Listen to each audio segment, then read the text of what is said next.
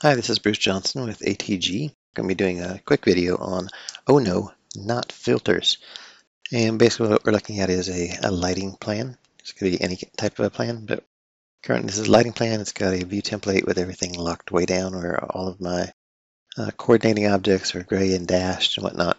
I'm actually going to make a copy of that, so I'm not going to change anything serious, but I'm going to make a new filter real quick. So, new view. Remove my view template so I can actually do whatever I want.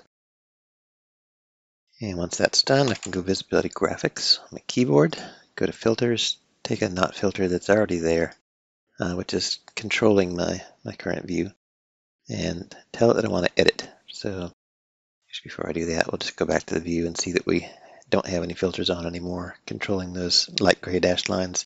We actually do see things like VAVs, above my light fixture there, some slot diffusers, some air terminals.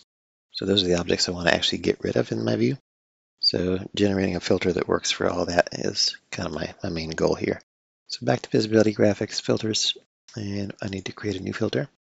I'm going to hit the new button. I'm going to do _BAJ, my initials, and that's just going to serve as a kind of a placeholder.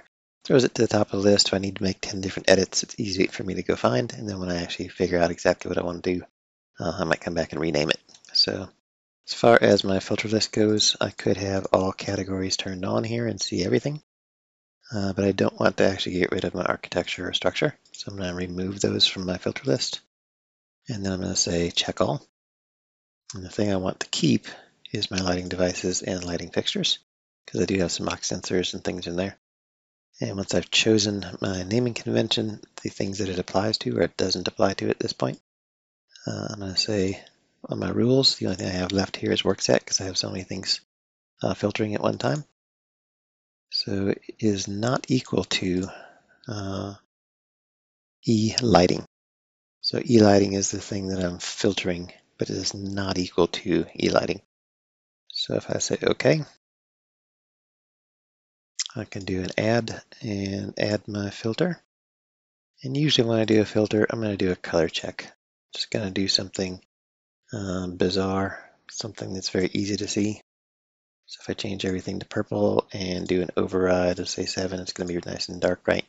Easy to see. So when I apply my filter, everything that is not lighting should light up like a Christmas tree and turn purple. So that's just my filter test. And then when I'm done with my filter test, usually I'll come back, go to my filters and do my invisibility turned off in that case. So those things now, instead of being colored, are just gone from my view. So that would be my indication that my not filter is working. Anything that's not lighting or a lighting device is now not visible in the view. So that would be a not filter, right? So last thing to do, go back to my filters, go back to my convention here and actually name it something. Maybe I do a E underscore not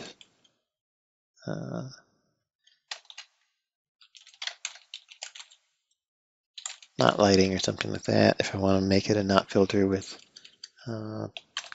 parentheses like I did for the naming convention of my slide, I could do that as well. As soon as I say OK to that, it filters itself down in my list wherever it needs to go. Because it's parentheses, it's still up at the top. And it automatically changes my naming convention of my filter that I've already applied to the view.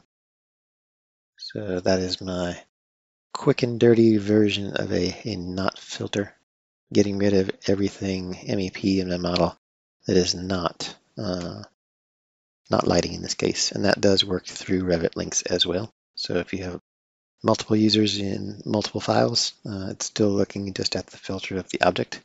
Not only that, if there was a symbol embedded, so if there was say a generator and it was just a big circle with a G or something like that in the mechanical model, or a different model or something like that, it would basically let me take the symbol as well with a filter instead of having to do it through annotation categories. So all fun stuff there. I hope you enjoyed the video and have an option now to use a not filter in production. Thank you.